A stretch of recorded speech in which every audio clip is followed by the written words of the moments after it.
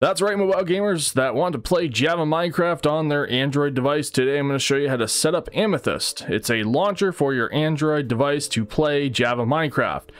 First, you're going to navigate to this nightly link, which is in the description below. This is a GitHub nightly link for now. They do plan on getting this on Google Play eventually, but for now, this is the way that we can get it. You're going to click on the one that's right beside the app debug and wait for it to download. And then you're going to go into your downloads and extract the zip file. Now click on that zip file, click on it again, long press on that app-debug APK and extract it somewhere on your device. I'm going to extract it into my folder. And now I'm going to click on this APK file, click continue, click install. The very important thing here, guys, is that you need to have your Microsoft account that owns Java Minecraft. Otherwise, you won't be able to play Java Minecraft without even actually owning the game. So that's going to be very much emphasized right at the beginning. Go buy the game. You need to buy it to play it. Very straightforward. Otherwise, you can't do anything. Now click allow, and now you're going to click on add account and add your Microsoft account. Now I'm going to do this all off screen. And there you go, my username in the top left hand side, Mr. DNA, that tells me that I can play the game. Now the first thing you're going to take note of here is the settings icon on the top right hand side. Click on it. Now you're going to notice something called a video and renderer. This is very important. Video and renderer, extra renderer settings. Now max GLS cache size. You definitely don't need to really change this too often, but if your device has enough storage, you can change this if you want, and mine does. I'm going to change this to 512 megabytes, but honestly you don't really need to touch this too much. If your device has a Mali GPU, you might benefit from using the Angle driver. Okay, mine has a Snapdragon GPU, so I'm going to disable this, and mine is a Snapdragon 8 Gen 2. I'm using the AYN Odin 2 for anybody that likes to ask, what is your phone, bro? I don't know why people ask that all the time, but yeah. So now you're going to scroll down, keep going, take note of all these other options here. So like if you have a Mali GPU and you're playing on like 1.2, 1.7 and above, you need to click on this angle option only so that your hand doesn't go through walls and stuff.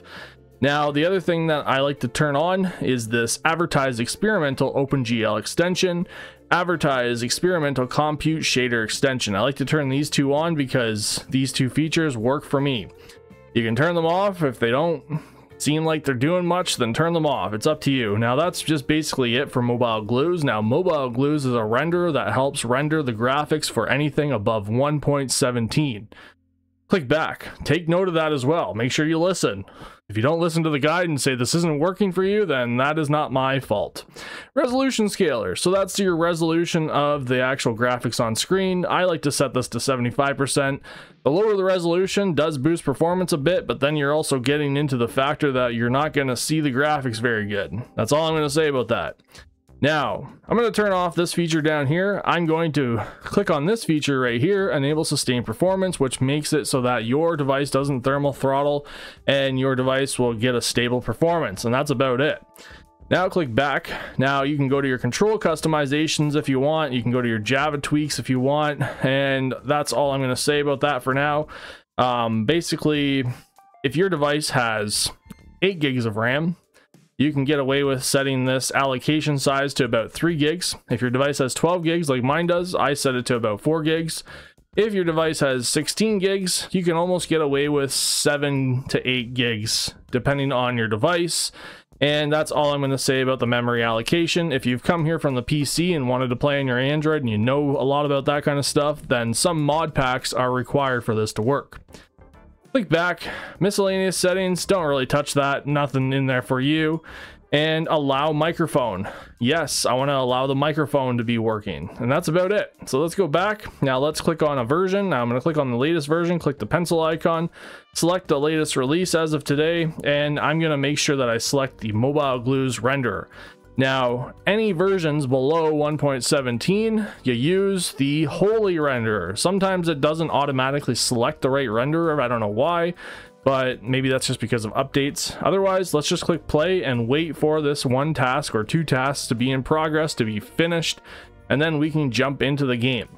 Now, if you're using a controller, which you can use a controller without any controller mods, which you can use controller mods, by the way, then I'm going to let you know right away that it will ask you to set up your controller before you actually get into the game, which is what is going to happen in a few seconds. And now I'm going to press my joystick, and as you can see here, an on-screen button mapper is going to pop up. So I'm going to press the corresponding buttons for my A, B, X, and Y, start and select. Some people might ask me, how do you play with a controller? And I'm going to tell them, well, it's pretty easy. You can play with the controller and touchscreen at the same time, which is freaking awesome. I love playing with the touch and the controller at the same time. Now, you can go ahead and change your render distance and all that fun stuff. This device can get away with 12 chunks without having any thermal throttling, that fancy graphics, smooth lighting, VSync turned on, and all that fun jazz. Now, that's going to be for other videos as well, but I'm just going to let you know that's how I set up this device, because this device is pretty powerful, and I can also turn down the biome blend as well.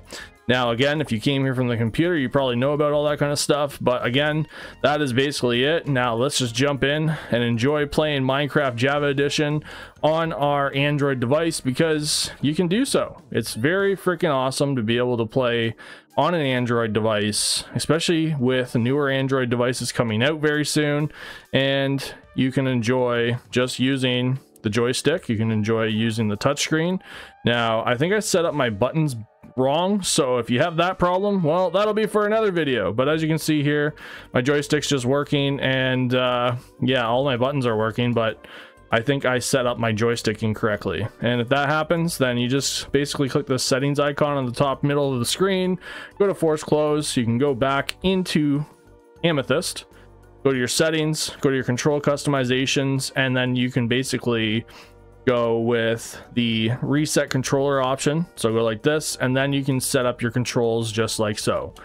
Have a nice day. Enjoy playing with Amethyst, which is a launcher that allows you to play Java Minecraft on your Android phone or your Android gaming handheld like the AYN Odin 2, which is a device I highly recommend you to get if you're in the market for a Android gaming handheld.